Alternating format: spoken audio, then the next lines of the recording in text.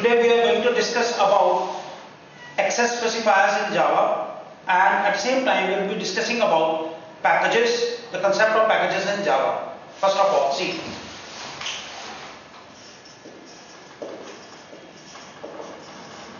Visibility modes, which are also termed as access specifiers. There are four types: private, public, default, and protected. In order to make the concept of access specifiers clear, first we will have to discuss about the concept of packages in Java. Now see,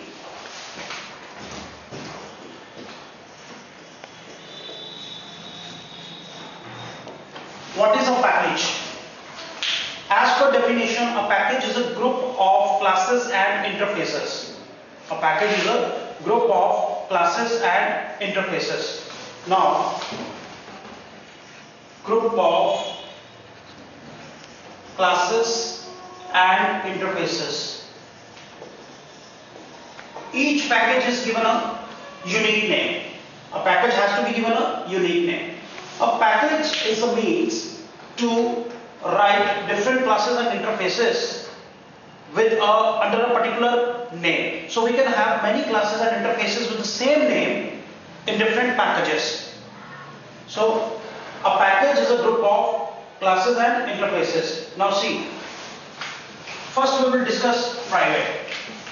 What is private access specifier? Private access specifier means all the private members of a class, they are accessible only within the body of the class. They cannot be accessed outside the class. Right?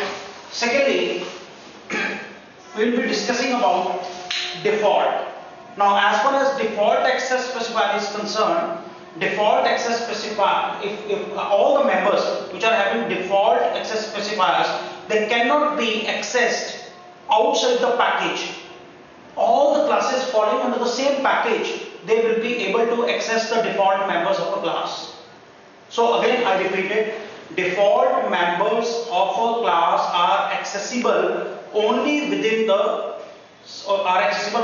the same package, right? They cannot be accessed, default members, they cannot be accessed outside the package. Now we come to public. Sorry. All the public members of a class, they are accessible outside the package also. So public is a somewhat wider term. As far as all public members are concerned, they can be accessed in other packages also. Next comes protected.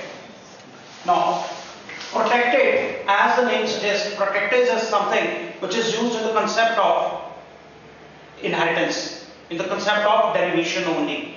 So, protected, what are the protected members? A protected member of a class is accessible to its subclasses which are present in other packages. So first of all, we will see, suppose we have got a package called, suppose, my1. At the top of the program, we are supposed to write package and name of the package. Package is a statement of Java. Now see, all the classes, suppose class ABC, class XYZ, all the members of these classes, if we have not written, specifically we have not written any access specifier, they will be considered to be default. So all the default members of the class ABC, they are accessible within the class XYZ. Why is it so? Because all these classes, namely ABC, XYZ and other classes, they are falling under the same package, my1. Right? But suppose I have declared a member private int x. It happens to be the private member of the class ABC. Now it cannot be accessed by the class XYZ, even though the class XYZ happens to be present in the same package, because private members, they are accessible only within the same class. See, if we don't write any access specifier, it is considered to be default. It is considered to be default. So next, suppose I have got another package called my2. So what will happen is, there is a class, suppose class accounts. This class accounts cannot access the default and private members of the classes ABC and XYZ. What is the reason? The reason is, now we are working in a different package, and in order to access the members of a class in some other package, those members have to be public. So suppose I am trying to use this variable X. It won't be accessible in the class accounts because class accounts happens to be present in some other package my2. Now suppose in the class XYZ of the package my1, I have got a variable public float y. Now this variable y can be accessed in other packages also, in the classes of other packages also. So I would be in a position to access the member, I would be able to access the variable y in the class accounts, even though the class accounts happens to be present in some other package my2. Right? So again I repeat it, the public members of a class are accessible to the classes belonging to other packages also. Right? And default members, they are accessible to the classes belonging to the same package. As far as private is concerned, the concept is a strict one, because in case of private members, they are accessible only within the same class. Let alone the same package, it will be accessible only within the same class. Now see, I will again explain protected. Now see, protected is used in the context of inheritance. Suppose we have a superclass in the package my1, and we have got a class, subclass in the package my2. Now I would be able to access the members of the my1 class, I would be able to access the members of the superclass in the subclass only if the members, they happen to be either public or protected. But as far as public is concerned, that will give access to the non-subclasses belonging to the other packages also. So that will go against the principle of data hiding. So what we should do is, if there is any requirement of accessing the members of a superclass which happens to be in some other package, we should go for protected. So protected members of the superclass, they will be accessible to the subclasses belonging to the other packages. Now this is the concept which as far as protected members are concerned, this is the concept that is going to work. So next we would be, now as far as packages are concerned, each program that belongs to a particular package starts with a package statement. It starts with a package statement. I'm going to give you a very small example whereby we will be discussing how a package program is written. See, I'm going to write down a very small program. Suppose it is package my1, and the class I'm going to take is class, suppose products, right?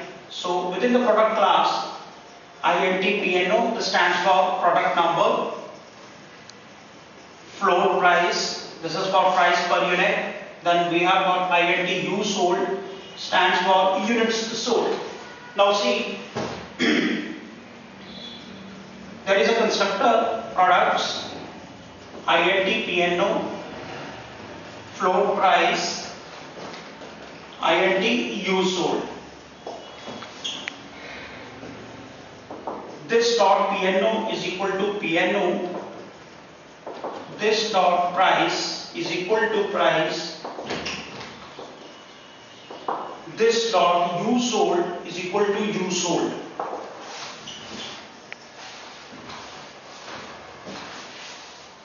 I am going to write down a method which is going to display all these values. system.out.println product code plus PNO price per unit plus price, then unit sold plus U sold. It's a very small class. Name of the class is products, and you can clearly see the visibility modes of all these members, namely member data and member methods. The visibility modes of both the members, that is default. That is, they can be accessed only within the same package. Now I am going to write down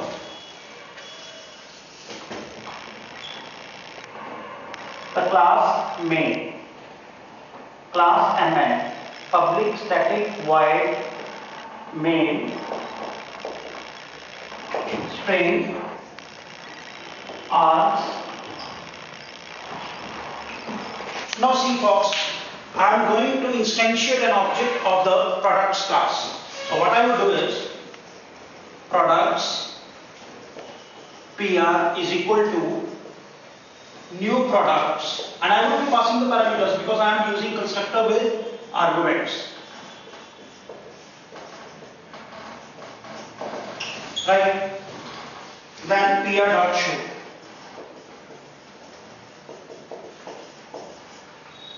That is end of the class. Now we have got two classes. One class is products class, and we have got another class, that is MN class, which is containing the method main.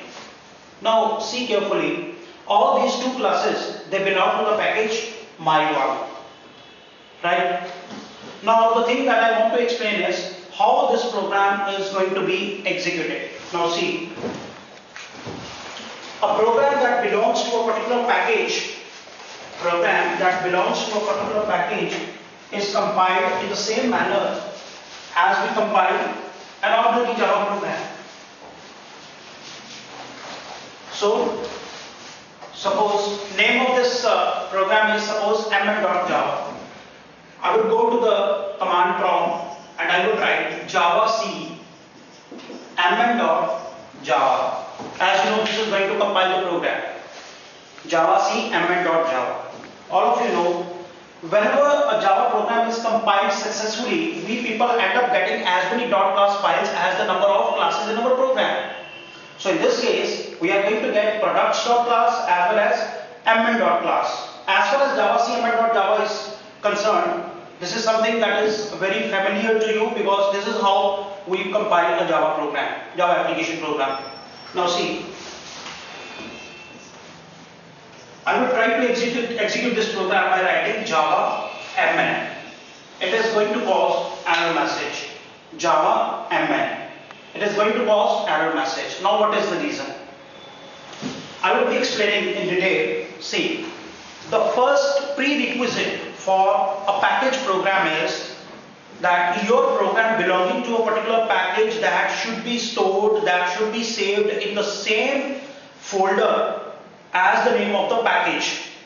So as per this program, the name of the package is going to be my1. So that means this program mn.java should have been stored in a folder called my1. So suppose my base directory was students.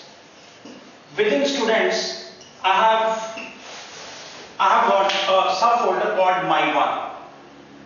Again I repeat it.